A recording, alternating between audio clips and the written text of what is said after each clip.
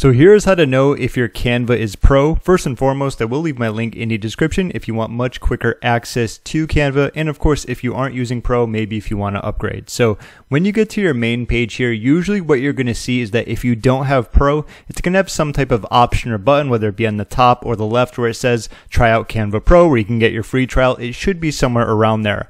I currently do have Canva Pro, which is a reason why it's not showing. But if you want a much easier way to find out, what you want to do is click on your logo at the top right, and from there simply go to the settings aspect right here. Alright, and once you arrive on your settings, what you want to do is look on the left side and go to billing and plans.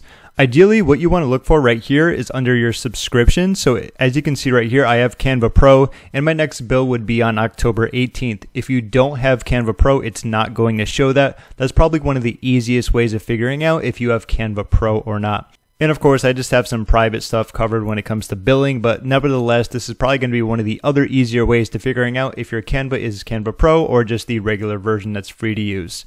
If you got any value out of this video, be sure to give it a thumbs up as it helps me out a ton. And of course, if you haven't gotten to use Canva Pro, feel free to use my link in the description where you can get much easier access to sign up for free and get that free trial.